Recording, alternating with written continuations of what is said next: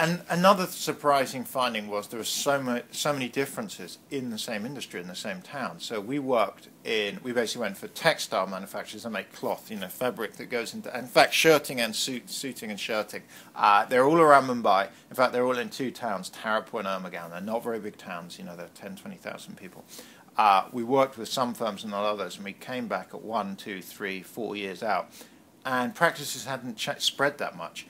And in fact, when you turned up at the beginning, there was big differences. And the reason seems to be these firms are actually quite secretive, in part because some of their practices aren't fully legal, in part because they're worried about if the factory next door learns how good my management is, they'll hire away my manager, they'll take away my competitors.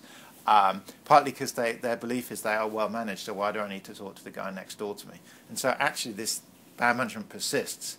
And again, what's the best way to change it? It's basically open it up to competition, because then if I'm losing money, a lot of money, I start to figure out, and the guy across the road's making money, he must be doing something better than me, and typically management's the thing that people think of. And secondly, it's allow more professional managers, because another phenomenon that you see all over the developed world is family firms. Like every firm, we in fact in the end interviewed over 120 firms.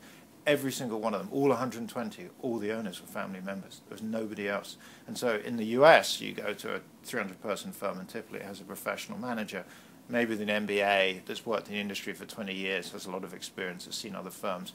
In India, it's the son of the founder that's only worked in his parents' firm and has really never seen anything else.